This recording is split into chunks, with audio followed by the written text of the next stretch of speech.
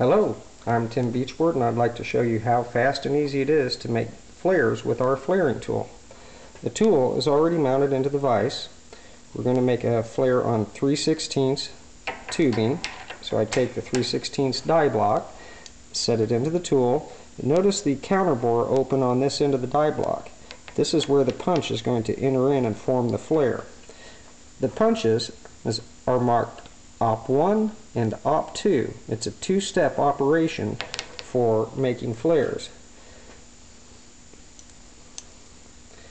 Take the tubing, set it in flush with the end of the die block, set the top die block in, swing the gate closed, tighten the screw, line up your Op1 punch with the end of the tubing, swing the handle around and push it home. Release the handle and slide it over to the Op2. Guide it into the tube.